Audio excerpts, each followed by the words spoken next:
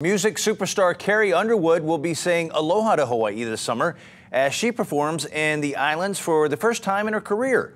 Our Rick Kwan has more on the multi-Grammy Award winner.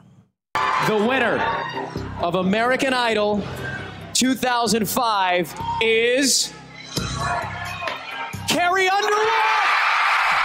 Since winning American Idol nearly 20 years ago, Carrie Underwood has become a multimedia superstar. Right now, an 8-time Grammy Award winner, she has had 28 #1 singles and sold more than 85 million records worldwide. After performing in every state but Hawaii, Underwood will finally be performing at the Blaisdell Arena July 19th. I have always wanted to perform in Hawaii, but for, a million different reasons. It never all worked out and came together, but it's been long enough.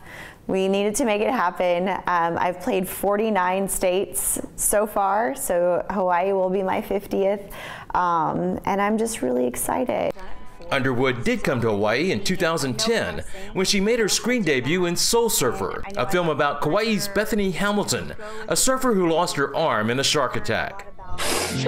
I don't know why terrible things happen to us sometimes, but I have to believe that something good is going to come out of this. Everybody was, nice and helpful. We had great weather. The water was cold at that time of year, but other than that, it was just a really great experience. And it's been a few years since we were there. So I'm just looking forward to seeing how much it's changed and what's happened, and just getting to enjoy a little relaxation time there. Coming to the islands for a concert was supposed to be a secret, but Underwood admits she let out the news early. I met a couple in our show in Vegas, and they came through meet and greet, and they were like, "When are you coming to Hawaii?"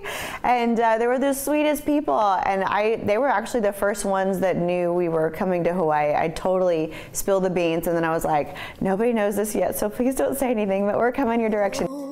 Tickets for Underwood's July 19th concert will be available to local residents first online starting this Saturday at 10 o'clock in the morning. Rick Kwan, Island News.